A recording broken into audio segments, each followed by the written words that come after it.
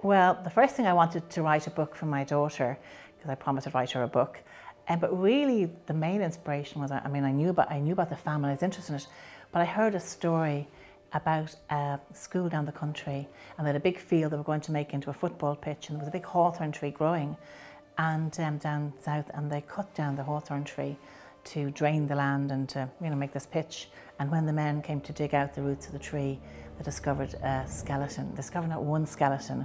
They found a skull and they found a rib cage, and then they dug further, and not very deep now, very shallowly under this hawthorn tree, they found 3 small skeletons. I could picture 3 children, admittedly very, very thin, because it was during the famine, and very scrawny and quite weak, but I saw them walking and I saw them this journey, and I knew their intention had been to survive, but they didn't survive, but in my book they did survive. The publisher wanted to, he said, oh, no one would ever buy a book called Under the Hawthorn Tree. It's a really bad name for a book. And he said, people think it's about gardens or trees.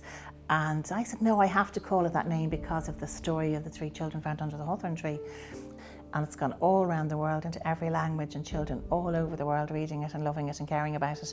I'm very excited about being adapted for stage. I'm dying to see what they do, and I'm dying to see how children react to it, and how, not just children, adults, because adults will come to it too, and audiences, how they react to it. Of seeing something that's quite hard and quite difficult, dramatised. So I think that will be unusual for children too, So I think a lot of kids that will come to it, it may be their first experience that is beyond a pantomime or a fairy tale, on stage. I'm looking forward to being at the MAC, and looking forward to coming to see it and seeing how it's done, and seeing Eilidh, Michael and Peggy and my family on stage, and all the different things they go through, and it'll be very emotional, I think, watching it.